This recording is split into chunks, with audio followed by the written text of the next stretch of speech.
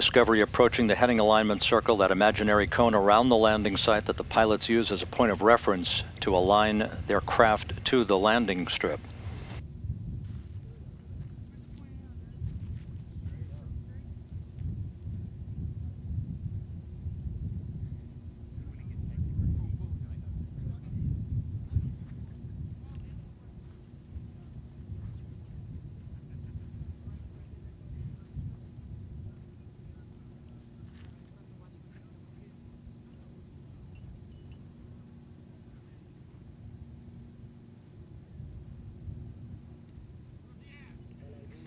Kevin Ford in control of the stick at this moment.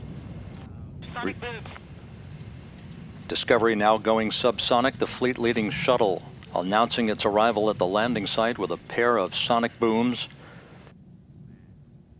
The late afternoon sunshine gleaming off its thermal protection heat shield. 3 minutes until touchdown. Rick Sturckow has taken back the stick from Kevin Ford. The vortices off the wings very obvious. Discovery continuing its turn around the heading alignment circle, aligning with runway 22 at Edwards Air Force Base.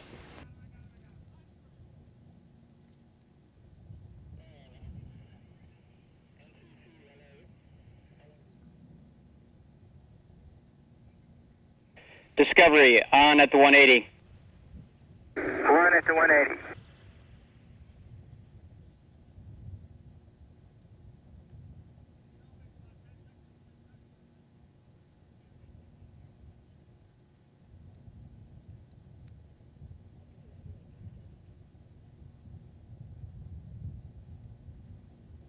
The slow, gentle turn around the heading alignment circle.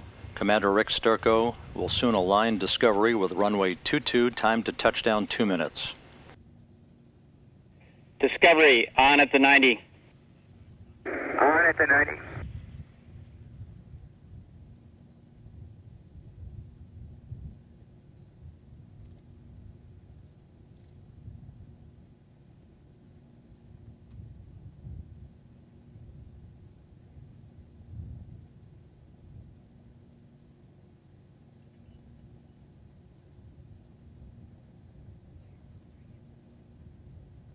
Runway inside, Houston.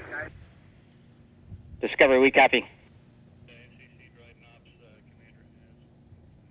This view from the heads-up display camera, the same view that Rick Sturckow and Kevin Ford are seeing now that we're aligned with runway 22. 1 minute until touchdown.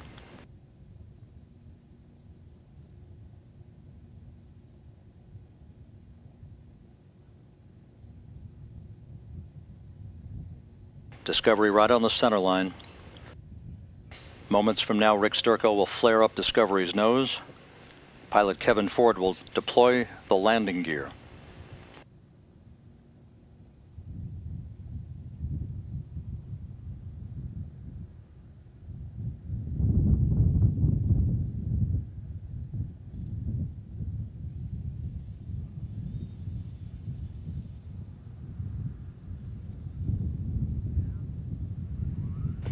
The pre-flare maneuver conducted.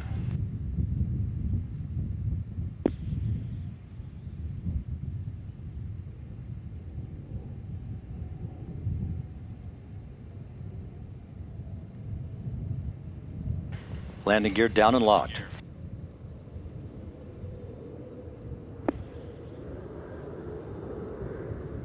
Main gear touchdown. Kevin Ford now deploying the drag chute.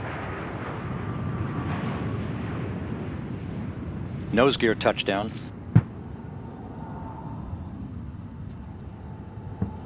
Discovery rolling out on runway 22 at Edwards Air Force Base, California, wrapping up a 5.7 million mile mission to resupply and fortify the International Space Station. Tim Cobra home after 58 days in space.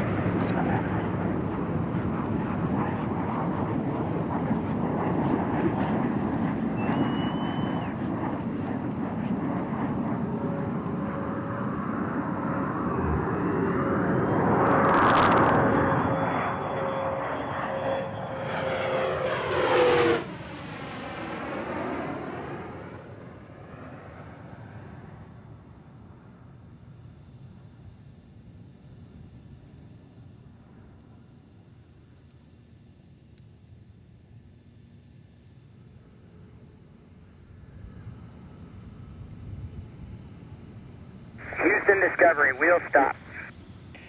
Copy, wheel stop. Welcome home, Discovery. Congratulations on an extremely successful mission, stepping up science to a new level on the International Space Station.